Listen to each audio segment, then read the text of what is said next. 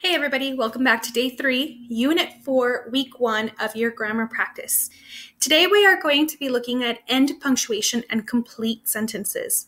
The next 2 days you will put all of these skills that you have learned to more practice by proofreading. So today will be our final practice, our final video for the week, and then you will do the rest of the work on your own. Let's go ahead and get started. End punctuations are all the punctuations that go at the end of a sentence, and most of you are already familiar with all of these end punctuations.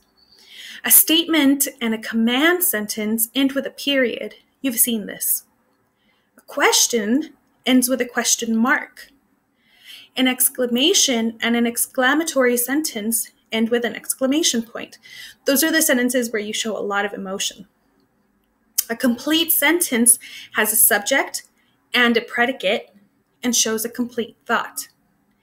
Amy, for example, would not be a complete sentence, but Amy sings is a complete sentence because it has both a subject, Amy, and a predicate, sings. Remembering always that a predicate is another word for a verb. Let's jump right in to the first sentence. You will finish the worksheet on your own. Rewrite the sentences with correct end punctuation and capitalization. The first sentence is, a new restaurant opened in town. That's not a question. It doesn't show an emotion. It's simply a statement that gives you information. So it is a statement that should end with a period.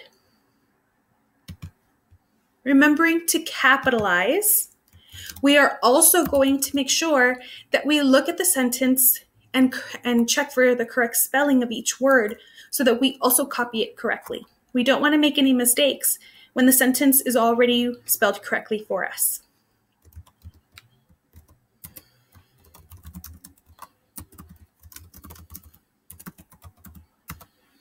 There. I'm going to move the box just so it's a little bit easier to read. And I'm done. I capitalized and I ended with a correct punctuation. I made sure all my spelling was correct.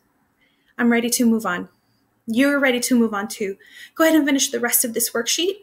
And if you're ready, you can move on to day 4 and 5, or you can wait until Thursday and Friday to finish up your work. Then submit it in Google Slides to your Google Classroom.